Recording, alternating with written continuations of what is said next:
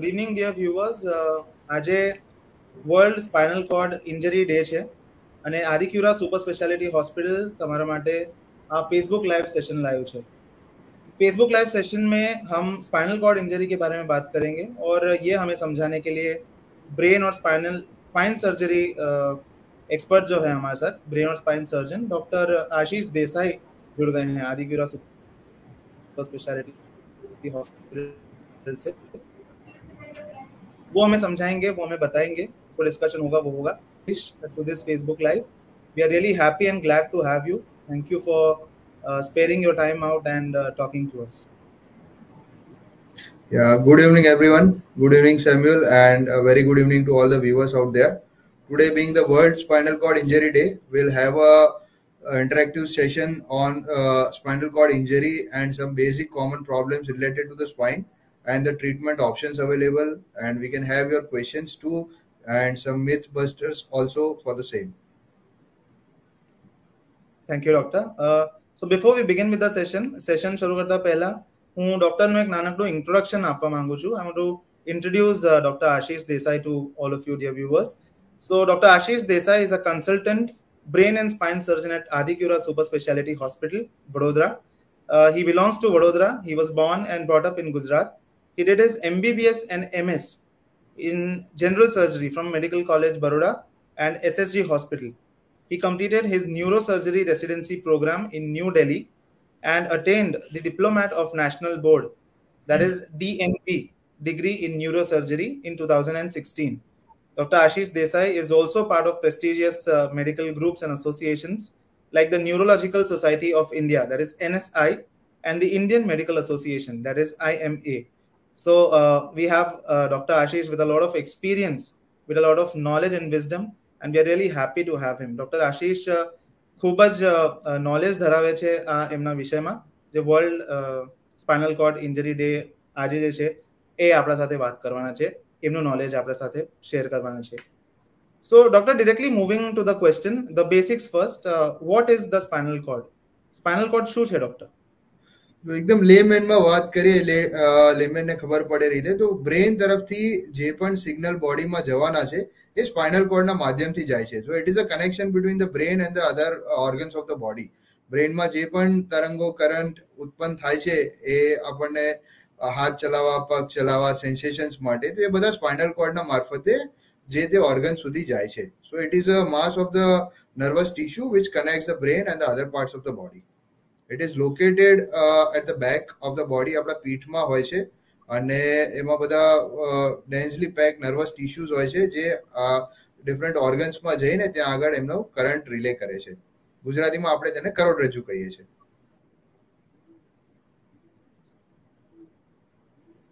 Thank you, doctor. So આપણે various દિવસો ઉજવીએ છીએ. We observe certain days. Now, this World Spinal Cord Injury Day is not a very common one. So, what is it all about, doctor? World Spinal Cord Injury Day શું છે? Yeah, luckily આજે 5th September છે, આપણે teachers day ને બધું તો મનાઈએ છે, પણ આજે એના જોડે બહુ ઓછા લોકોને ખબર હશે કે world spinal cord injury day પણ છે આજે.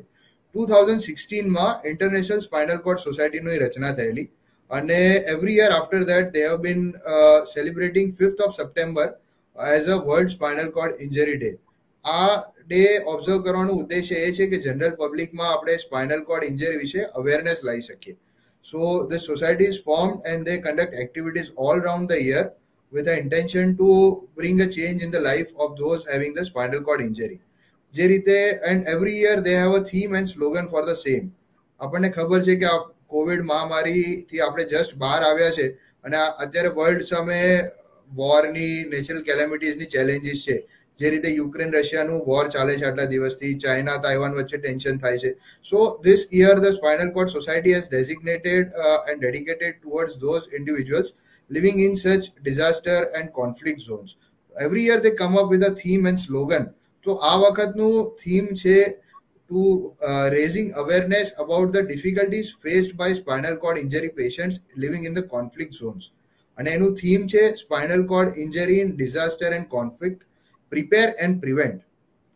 આ લોકોનું they want to draw their attention કે જે conflict zonesમાં individual રહે છે, those with a spinal cord injury and the consequences of that, they also face that much difficulties જે આપણે નોર્મલ લોકેશનમાં નોર્મલ ઝોન્સમાં જીવીએ છીએ, કારણ કે આવા બધા કેલેમિટી વાળા ઝોન્સમાં બીજા બધા ચેલેન્જીસ વધારે હોય, તો સ્પાઇનલ કોર્ડ ઇન્જરીના પેશન્ટ્સનું જે ચેલેન્જ છે, એ લોકોનું જે ડ્રીમ છે, નીડ્સ છે, એ બધું બેકફૂટ પર જતી રહે છે, કોઈ એના પર ધ્યાન નથી આપતું.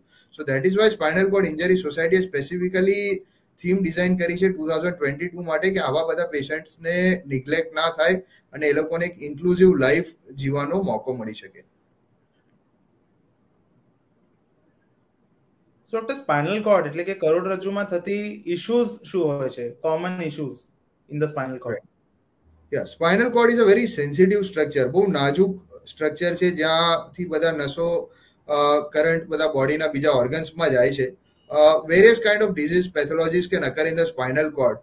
મોસ્ટ કોમન છે કે ત્યાં ટ્રોમા એટલે કે ઈજાથી સ્પાઇનલ કોર્ડને નુકસાન થવું.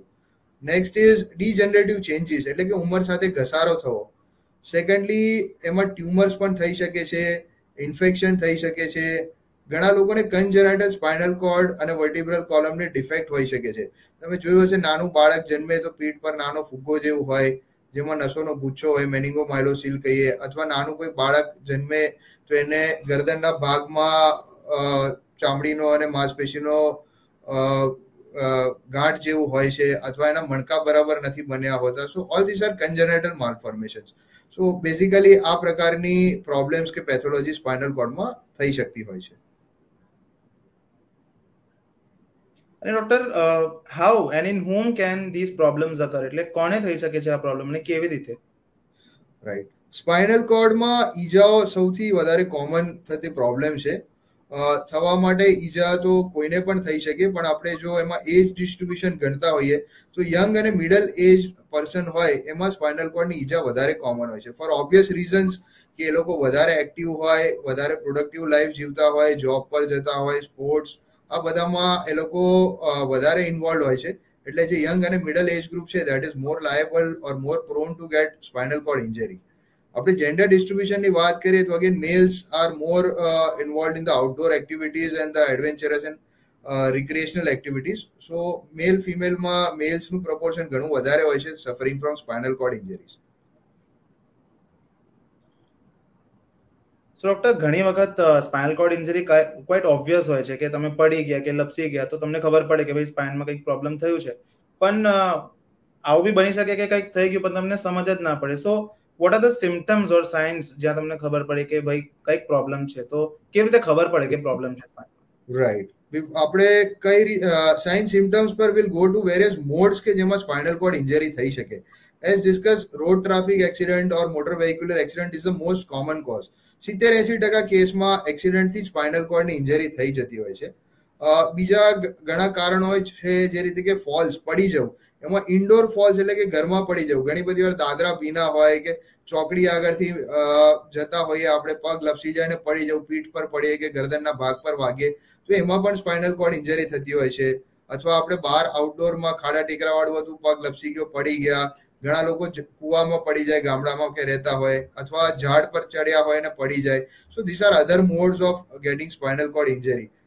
another common mode of getting injury is a divers હોય, જે આપણે સ્વિમિંગ કરતા હોય અથવા નદી કે તળાવમાં છલાંગ લગાતા હોય, એ લોકો યુઝ્યુઅલી હેડ ફર્સ્ટ રીતે વોટરમાં એન્ટર થતા હોય છે. અમુક વાર પ્રોપર બેલેન્સ ના રહે અથવા હાથથી આગળ એ લોકો સપોર્ટ ના કરે અને ડાયરેક્ટ માથું જો પાણીને અથડાય જોરથી, તો સર્વાઇકલ સ્પાઇન ઇન્જરીનું રિસ્ક રહેતું હોય છે. અથવા તો શેલો વોટરમાં કોઈ ડાઇવિંગ કરે, ખબર ના હોય, કૂદે ને જમીન તરત જ આવી જાય, તો એનો જે ફોર્સ હોય છે પગથી થઈને સ્પાઇનલ કોર્ડ અને વર્ટિબ્રા સુધી ટ્રાન્સમિટ થતો હોય છે. સો they are also at risk four gating injured. Other is the adventurous sports છે, મોટરસાઇકલિંગ છે, સાયકલિંગ છે, બુલ ફાઇટ છે. આ બધા જે સ્પોર્ટ્સમાં કે રિક્રિએશનલ એક્ટિવિટીમાં ઇન્વોલ્વ થતા હોય છે, they also have a more chance of getting the spinal cord injury. Spinal કોર્ડની ઈજાના લક્ષણ કયા ભાગનો સ્પાઇનલ કોર્ડ ડેમેજ થયો છે એના પરથી થાય. બ્રોડલી આપણે કરીએ ક્લાસિફાય, તો જે ગરદનના પાછળનો ભાગ આવે છે, that is called the cervical spinal cord. પીઠના પાછળનો ભાગ આવે, that is the dorsal cord. અને આપણા નીચેના લોઅર બેકનો ભાગ છે, that is the lumbar cord. હવે cervical spinal cord is the most critical and the most important, four obvious reason કે બ્રેઇનમાંથી જે બધા તરંગો આવે છે એ સર્વાઇકલ રીજન એટલે કે ગરદનના ભાગમાં થઈને નીચે હાથ, પગ, ફેફસા, પેટ, છાતી બધા સુધી જાય છે. એટલે ત્યાં જ્યારે ઈજા થાય છે સર્વાઇકલ સ્પાઇનલ કોર્ડમાં તો બંને હાથનું બંને પગનું પેરાલિસિસ થવાનું જોખમ રહે છે. પેરાલિસિસમાં ટોટલ વીકનેસ પણ થઈ શકે અથવા કમજોરી પણ થઈ શકે, હાથ પગ હલે પણ પૂરતો પાવર ના હોય. અગેન બ્લેડર બોવેલ ઇનકન્ટિનન્સ એટલે કે પેશાબ અને સંડાસના કંટ્રોલ લૂઝ થવાનું રિસ્ક રહે છે. વધતા ગરદનના ભાગમાં જે કરોડરજ્જુ આવે છે તેમાંથી હૃદય અને શ્વાસને લઈ જતી નસો પણ હોય છે. એટલે હાર્ટ એટેક થઈ શકે, રેસ્પિરેશન પેશન્ટનું બંધ થઈ શકે. અમુક વાર સ્પાઇનલ શોક થાય તો એમાં બ્રેડિકાર્ડિયા એટલે કે હૃદયના ધબકારા ધીરા થઈ જાય, બ્લડ પ્રેશર ઘટી જાય, શ્વાસ અટકી જાય અને પેશન્ટને વેન્ટિલેટરની જરૂર પડે અને ક્રિટિકલ પણ થઈ શકતો હોય છે. જ્યારે ડોર્સલ કોર્ડ અથવા લંબર કોર્ડ એટલે કે પીઠના ભાગમાં ઈજા થઈ હોય તો યુઝ્યુઅલી આટલું ગંભીર નથી હોતું. તે છતાં પેશન્ટને બંને પગનો પેરાલિસિસ થવું અથવા પેશાબ સંડાસના કંટ્રોલ અટકી જવું આ યુઝ્યુઅલ કોમન ફાઇન્ડિંગ હોય છે.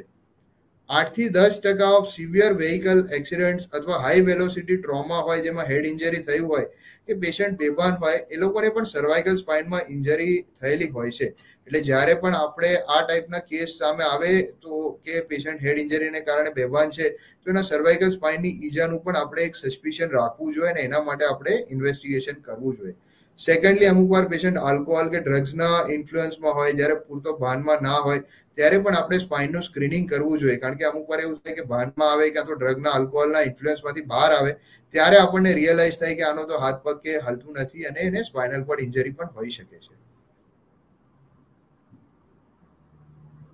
Thank you doctor. Now four an example, તમારા સામે જે એક્સિડન્ટ થયું છે, એક ફોલ થયું છે, તો ત્યાં તમને ખબર પડે કે કોઈને સ્પાઇનલ કોર્ડ ઇન્જરી થઈ છે તો તમે ત્યારે શું કરી શકો છો અને એટલે એ મોમેન્ટમાં શું કરવું જોઈએ? કેમ કે બહુ ક્રિટિકલ મોમેન્ટ રાઈટ, આપણે અમુક વાર એવું થાય કે આપણા સામે એક્સિડન્ટ થાય છે કે આપણે વટે માર્ગું છે ને રસ્તેથી પસાર થઈ ગયા છે, કોઈના રીતે એક્સિડન્ટ થઈ ગયો છે અને જ્યારે એવું લાગે કે સ્પાઇનલ કોર્ડ ઇન્જરી છે, એને ગરદનમાં પીઠમાં માર વાગ્યો છે તો સૌ પ્રથમ એને ફ્લેટ સરફેસ પર સુવાડવો જોઈએ. પ્રેફરેબલી સ્પાઇન બોર્ડ હોય જે ટ્રાન્સપોર્ટ એમ્બ્યુલન્સમાં હોય તો ઇટ ઇઝ મોર ડિઝાયરેબલ.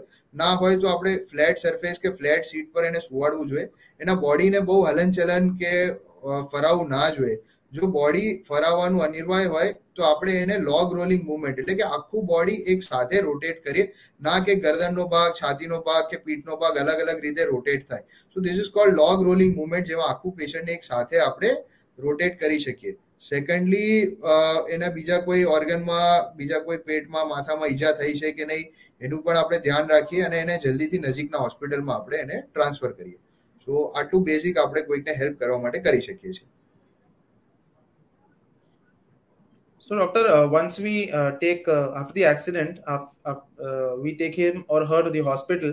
ત્યારે કયા ટેસ્ટ આપણે કરીએ છીએ હોસ્પિટલમાં જેથી ખબર પડે કે સ્પાઇનલ કોર્ડમાં ઇન્જરી છે કે નહીં, કે કઈ ડિગ્રીની ઇન્જરી થઈ છે? રાઈટ, આપણે once the patient is in the hospital, he or she is evaluated by the clinician there અને ક્લિનિકલ ઇવેલ્યુએશન પરથી આપણને ખ્યાલ આવી જતો હોય છે કે આને સર્વાઇકલ, ડોર્સલ ઓર લંબર રિજનમાં ઈજા થયેલી છે. Furthermore, to confirm the clinical diagnosis, usually પેશન્ટના સ્પાઇનના x ray અને એમઆરઆઈ કરાવવાની જરૂર પડતી હોય છે. અમુક કેસમાં આપણને જરૂર લાગે ફ્રેક્ચરનું સાઇટ જોવા કે એનાટોમી જોવા માટે સીટી સ્કેનની પણ જરૂર પડતી હોય છે. મુખ્યત્વે એક્સરે અને એમઆરઆઈ વધારે યુઝફુલ થતા હોય છે. Next question doctor is what is degenerative spine disease અને એને કેવી રીતે પ્રિવેન્ટ કરી શકાય? Degenerative spine disease. Okay, degenerative spine disease એટલે સાદી ભાષામાં વાત કરીએ તો ઉંમરના સાથે થતો કમરનો કે મણકાનો ઘસારો ડીજનરેટ થઈ જાય. જેમ ઉંમર વધવાની છે એમ કમરમાં મણકામાં ઘસારો થવાનો છે. જે રીતે તમે સાંભળ્યું હશે કે ઘૂંટણનો ઘસારો થઈ ગયો, થાપાનો ઘસારો થઈ ગયો, સેમ રીતે કમરમાં મણકામાં પણ જોઈન્ટ્સ આવે છે અને વખત જતાને ઓવરયુઝ થતા એ જોઈન્ટનો ઘસારો થાય. ત્યાં આગળ જોઈન્ટની કેપ્સ્યુલ વધે અને જે નસને જવા માટેની જગ્યા છે અનફોર્ચ્યુનેટલી એ સાંકડી થઈ જાય, એટલે ત્યાં આગળ નસ દબાઈ જાય.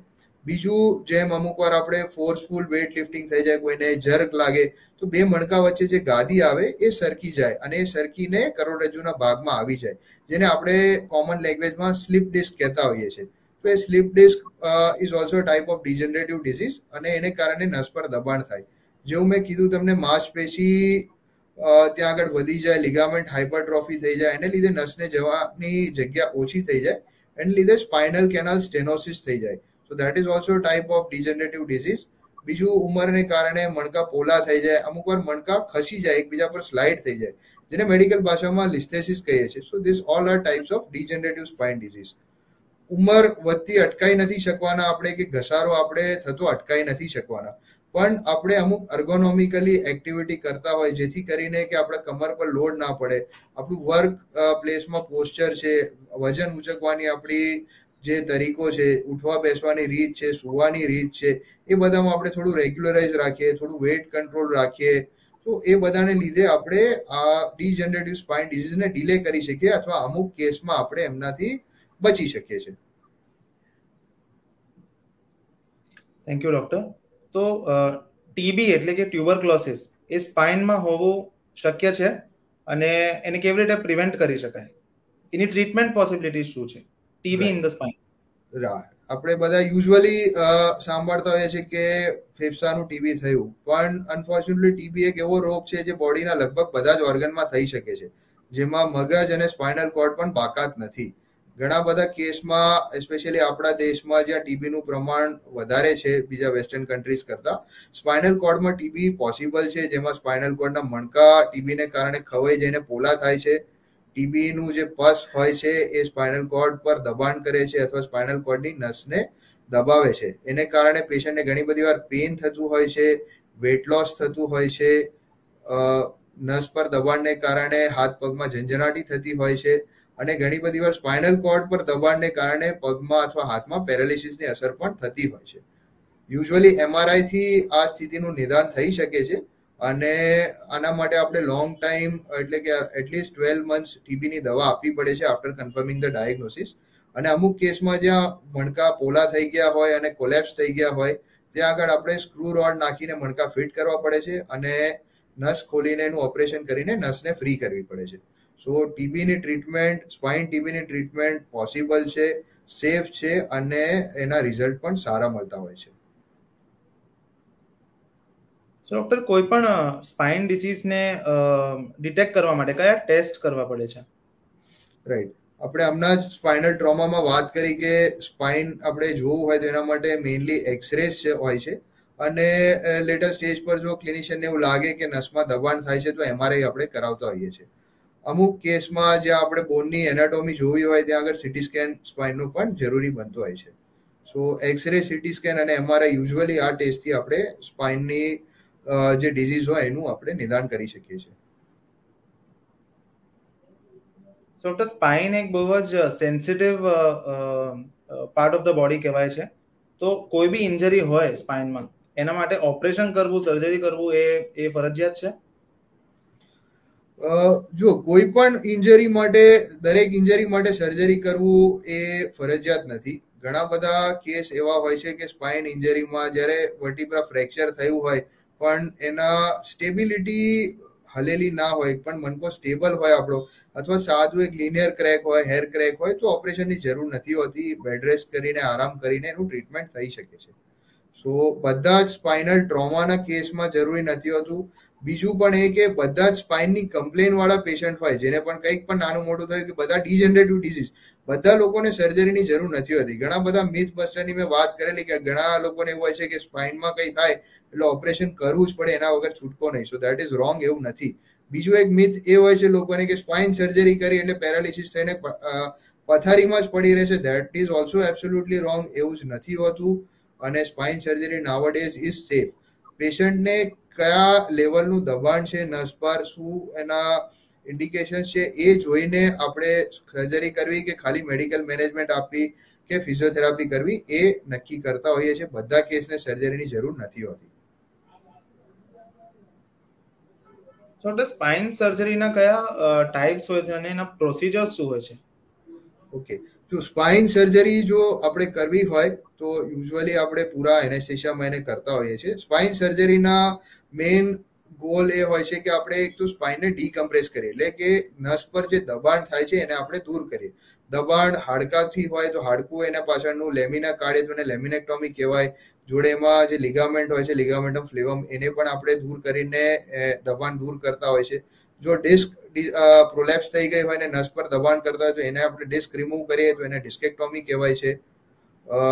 ટ્યુમર્સ હોય તો ટ્યુમર કાઢી નાખીએ આપણે, દેટ ઇઝ એક્સિઝન ઓફ ટ્યુમર. અને જો સ્પાઇનમાં ઇન્સ્ટેબિલિટી હોય, જો મણકા હલેલા હોય, તો આપણે મણકામાં ઇમ્પ્લાન્ટ નાખીએ છીએ, જેમાં મુખ્યતઃ સ્ક્રૂ રોડ આવે છે, અમુક સર્વાઇકલ સ્પાઇનમાં આર્ટિફિશિયલ ડિસ્ક આવે, કેજ આવે, સ્પેસર્સ આવે, તો આ બધા ઇમ્પ્લાન્ટ નાખીને આપણે સ્પાઇન ફ્યુઝ કરતા હોઈએ છીએ. સો બેઝિકલી ડીકમ્પ્રેશન અને ફ્યુઝન આ સ્પાઇન સર્જરીના બે મેઇન ગોલ હોય છે.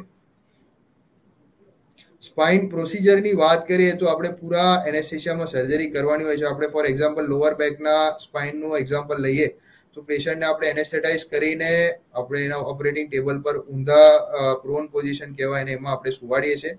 પીઠના ભાગમાં એક ચીરો આવે, ચામડી માંસપેશી કપાય અને મેં તમને કીધું એ રીતે બોન છે, લિગામેન્ટ છે, જે દબાણ કરતું હોય એને આપણે હટાવી દઈએ with the special equipment. So that is a ડીકમ્પ્રેશન surgery. તો ડોક્ટર તમે ઇક્વિપમેન્ટની વાત કરી, તો સ્પાઇન સર્જરી એક સ્પેશિયલ ટાઈપ ઓફ સર્જરી છે, એના માટે ઇક્વિપમેન્ટ્સ પણ આઈ એમ શ્યોર સ્પેશિયલ હશે. તો શું ઇક્વિપમેન્ટ્સ આપણે યુઝ કરીએ છીએ? Right. Apart from the routine surgical equipments જે સ્પાઇનના સ્પેસિફિક રોન્જર્સ હોય છે, કેરિસન પંચીસ હોય છે, વી require certain setup in the operation theatre, જેમાં ફર્સ્ટ એન્ડ ફોરમોસ્ટ આપણે સ્પાઇનના બોન્સ જોવા માટે, વર્ટિબ્રા જોવા માટે, લેવલ જોવા માટે વી require x ray machine that is called અ સીઆર્મ, જે એક મોબાઈલ એક્સરે મશીન હોય છે જે ઓપરેશન થિયેટરમાં યુઝ થાય છે. Secondly, many of the cases require a high speed drill. તો સ્પાઇનના જે બોન હોય એને આપણે કાઢવા માટે ડ્રિલની જરૂરત પડતી હોય છે. અમુક સ્પેશિયલાઇઝ સર્જરી છે, જે રીતે સ્પાઇનલ ટ્યુમરની સર્જરી છે, સીવી જંક્શન એટલે કે મગજ અને મણકાનું જ્યાં જંક્શન હોય, નાના મગજ પાસે એબનોર્માલિટી હોય એના સર્જરી છે, કે આપણે મિનિમલી ઇન્વેઝિવ સર્જરી કરવાની હોય, એના માટે આપણને માઇક્રોસ્કોપની પણ જરૂર પડતી હોય છે. તો ડોક્ટર સર્જરી પછી કોઈ બી સર્જરી હોય, આપણને ખબર છે કે ફિઝિયોથેરાપી બહુ જ ઇમ્પોર્ટન્ટ હોય છે, તો અહીંયા સ્પાઇનલ કોર્ડ સર્જરી પછી ફિઝિયોથેરાપીનું શું રોલ છે? રાઈટ. કોઈ પણ સ્પાઇનલ કોર્ડ સર્જરી નું જે સર્જરી અને મેડિકલ મેનેજમેન્ટ છે, that is half of the job done. બાકી પેશન્ટનું મોબિલાઇઝેશન છે, પેશન્ટનું હલનચલન છે, દેટ ઇઝ ઓલ્સો ઇમ્પોર્ટન્ટ, જે આપણો ફિઝિયોથેરાપી એન્ડ રિહેબિલિટેશન ટીમ હોય છે એ હેન્ડલ કરતા હોય છે. એ યુઝ્યુઅલી આપણે પેશન્ટના સર્જરી પછી કોઈ પણ સ્પાઇન સર્જરી હોય એમાં આપણે પેશન્ટને depending on the motor movement કે પાવર એમનું next day or the even by evening the same day આપણે એમને મોબિલાઇઝ કરી શકતા હોય છે. તો we have a dedicated physiotherapy team જે આપણને અને પેશન્ટને આમાં રિહેબિલિટેશન પ્રોગ્રામમાં હેલ્પ કરતા હોય છે. ઘણા બધા કેસીસમાં એવું થાય કે સ્પાઇનલ ઇન્જરીને લીધે પેશન્ટને પેરાલિસિસ હોય ઓર વીકનેસ હોય, કમ્પ્લીટ પેરાલિસિસ ના હોય પણ પાર્શિયલ પેરાલિસિસ હોય, તો એમને એક્ટિવ અને પેસિવ મોબિલાઇઝેશન એક્સરસાઇઝ કરાવે, પેશન્ટને મોબિલાઇઝ કરાવે, ચેસ્ટ ફિઝિયોથેરાપી અપાવે અને દે help in the rehabilitation of the patient. So the physiotherapy is extremely important. જે રીતે તમે વાત કરી કે પેશન્ટના સર્જરી પછીની પ્રક્રિયા, તો એક there is a newer advancement in the surgical technique which is called the minimally invasive technique or the keyhole surgery. તમે સાંભળ્યું હશે પેટમાં ને બધે દૂરબીનથી સર્જરી કરે છે. સેમ વે હવે સ્પાઇનમાં પણ આપણે દૂરબીનથી ઓર ધ માઇક્રોસ્કોપથી સર્જરી કરતા હોઈએ છીએ, જેમાં આંગળીના વેડા જેટલું લગભગ 1.5-2 સેન્ટીમીટરનો ચીરો આવે છે પીઠના પાછળમાં, અને એમાં આપણે ટ્યુબ્યુલર રિટ્રેક્ટર નાખી અને દૂરબીનથી માઇક્રોસ્કોપથી જે સરકેલી ગાદી હોય કે નસ પરનું દબાણ હોય, હાડકું છે, લિગામેન્ટ છે, એ બધું કાઢી અને આપણે સર્જરી કરી શકીએ છીએ. આના ઘણા ફાયદા પણ છે કે જે રીતે એકદમ મિનિમલ નાનો ઇન્સિઝન આવે, કોસ્મેટિકલી સારું રહે, બ્લડ લોસ બહુ ઓછો થાય, હોસ્પિટલ સ્ટે ઓછું થાય, પેશન્ટનું મોબિલાઇઝેશન અર્લી થઈ જાય, patient can return to their work earlier. So there are many benefits of the minimally invasive surgery or the keyhole surgery. So doctor, આપણે સ્પાઇન ઇશ્યુ થઈ જાય તો ટ્રીટમેન્ટ ઓપ્શન્સ તમે બતાવી દીધા છે, પણ અવોઇડ કેવી રીતે કરી શકીએ, પ્રિકોશન કેવી રીતે લઈએ? રાઈટ. આપણે નોર્મલી કહેતા હોય છે કે prevention is better than cure, પણ સ્પાઇનના કેસમાં એવું છે કે પ્રિવેન્શન ઇઝ ક્યોર. કારણ કે once there is a spine injury, the recovery and all that is prolonged and at times difficult, and unfortunately few of the cases do not recover to the near normal they were before. So આપણે સાવચેતી રાખવાની એ જ આપણા માટે સૌથી વધારે important છે. જે રીતે મેં વાત કરી, motor vehicle accident is the most common cause of spinal cord injury. We have to observe the traffic rules. આપણે ઓવર સ્પીડિંગ ના કરવું જોઈએ, સીટ બેલ્ટ અને હેલ્મેટનો રેગ્યુલર યુઝ કરવો જોઈએ.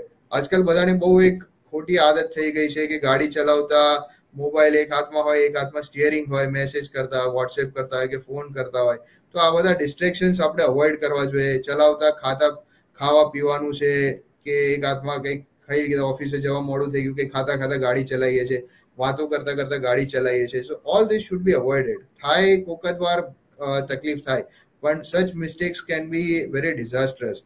પ્લસ અમુક વાર કિડ્સ હોય છે ઘણા. આજે જ મેં સવારે જો એક જેન્ટલમેન ગાડીમાં જતા હતા અને 1.5-2 વર્ષનું છોકરું સ્ટિયરિંગની પાછળ બેસાડીને એમને ગાડી એ ચલાવતા હતા. સપોઝ કંઈ બ્રેક વાગે કે એવું કંઈક થયું, the child can get severely injured.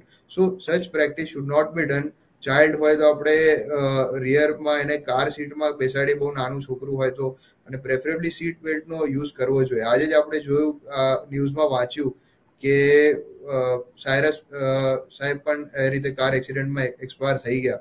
So we have to take it seriously and observe the traffic rules. Thank you so much doctor. this way we have come to the end of this session, જ્યાં આપણે questions હતા એ તમે બહુ સારી રીતે answer કર્યા છે doctor, અને આઈ એમ શ્યોર કે આપણા વ્યુઅર્સને સારી રીતે બહુ સિમ્પલ લેંગ્વેજમાં સમજાઈ ગયું છે બધું. અને એ ઉપરાંત ઓડિયન્સ પાસે ઘણા ક્વેશ્ચન્સ હશે, તો આપણે એ ક્વેશ્ચન્સ લેશું હમણાં જે ઓડિયન્સે પૂછ્યા છે અને તમે એમને આન્સર કરી શકો છો. મિસ જાનવી સિંહ પૂછે છે, can I live a normal life after spine injury? એટલે ઇન્જરી થઈ જાય પછી ડેલી લાઈફ નોર્મલ રીતે ચાલી શકે? Janviben, it depends on what portion of the spinal cord is injured and how much it is injured. See, as I told before, the cervical spinal cord, એટલે કે ગરદનના ભાગનો જે સ્પાઇનલ કોર્ડ હોય છે, that is a very sensitive part. જો minor injury થઈ હોય, એમાં બહુ વધારે તકલીફ ના હોય અથવા નોર્મલ ફ્રેક્ચર કે એવું હોય, yes, you can live absolutely normal life after that. But suppose the spinal cord is damaged, it depends to what extent the damage is there, and the outcome depends on the level of damage. But yes, many patients do live a normal life after a spinal injury. Thank you, doctor. I'm sure Janvi madam ને એમનું answer મળી ગયું છે. Next question is from Miss Pragya Khanna. How early can I mobilize after the surgery? એટલે surgery થયા પછી કેટલા વહેલા અમે ચાલતા ફરતા થઈ શકશું? Right. Usually with the advancement in the technology, spinal cord surgery પછી આપણે early morning surgery કરીએ તો same day we can mobilize the patient, or earliest by the next day. Even આપણે fixation કર્યું હોય, અંદર સ્ક્રૂ રોડ નાખ્યા હોય, તો આજે સર્જરી કરીને કાલે તો પેશન્ટને આપણે ડેફિનેટલી ચલાવી શકતા હોઈએ છીએ. મેં તમને કીધું મિનિમલી ઇન્વેઝિવ સ્પાઇન સર્જરી, તો આજે એમાં એટલું પણ અર્લી રિકવરી હોય છે કે આજે આપણે પેશન્ટનું સર્જરી કર્યું ને બીજે દિવસે તો આપણે પેશન્ટને ઘેર પણ મોકલી શકતા હોય છે. And they can continue their routine activities at their home also. ખાવા પીવાનું, ઉઠવા બેસવાનું બધું કામ એ લોકો બીજા દિવસથી જ કરી શકતા હોય છે. Thank you doctor. મિસ્ટર જય દેસાઈ છે, એ પૂછે છે, ડોક્ટર સાહેબ, will you suggest better chair or posture for work from home employees for avoiding spinal stress or injury? તો હમણાં વર્ક ફ્રોમ હોમ ચાલે છે ઘણી જગ્યાએ, તો કયા પોસ્ચર્સ આપણે લેવા જોઈએ, કયા ચેર્સ આપણે પ્રેફર કરવા જોઈએ? COVID-19 પછી વર્ક ફ્રોમ હોમનું ચલણ બહુ વધારે થઈ ગયું છે, અને એમાં એમ્પ્લોઈઝ ઘણા બધા એવું થાય કે ઘરે એસ્પેશિયલી આઈટી સેક્ટરના લોકો લેપટોપ સામે કલાકો બેસી રહેતા હોય છે, ઘરે ફિઝિકલ એક્ટિવિટી નથી રહેતી, અને એમાં જેમ જેમ સમય લાંબો થાય એ લોકોનું પોસ્ચર ખરાબ થઈને તે ટેન્ડ ટુ સ્લાઉચ. એટલે preferable is a chair with a long back support. You can have a small pillow for putting it in the lower back. એક lumbar support માટે એક pillow પણ લઈ દો. So that is beneficial, and try to keep your back straight while working and adjust your desktop or the laptop screen height so it matches the eye level. So you don't have to flex your neck like this. એટલે તમને neck pain નો issue પણ ના થાય. And after every 1.5 to 2 hours, try to take a small stroll. થોડું ઊભા થઈને ફરી લો and relax your muscles. So that is how you can avoid the strain to your back. Thank you doctor. Hiral Shah પૂછે છે, what are the advantages of કીહોલ surgery? એટલે MICS જે તમે કીધું, એના એડવાન્ટેજીસ શું છે ડોક્ટર? રાઈટ. હિરલબેન, આપણે વાત કરી જે કી હોલ સર્જરી છે, તો first and foremost is that is a very small ઇન્સિઝન. કોસ્મેટિકલી better લાગે. મોર importantly it is the blood loss, કે એમાં બ્લડ લોસ બહુ ઓછું થાય. હોસ્પિટલ સ્ટેનું રિક્વાયરમેન્ટ ઘણું ઓછું થઈ જાય છે as compare to the conventional open surgery.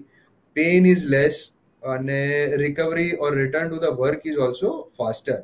From a scientific point of view આપણે વાત કરીએ તો જ્યારે કન્વેન્શનલ સર્જરી કરીએ તો મસલ્સ હોય છે વર્ટિબ્રાના આજુબાજુમાં એનું ડિસેક્શન વધારે થતું હોય છે, એટલે કે માંસપેશીને થોડું નુકસાન વધારે પહોંચતું હોય છે.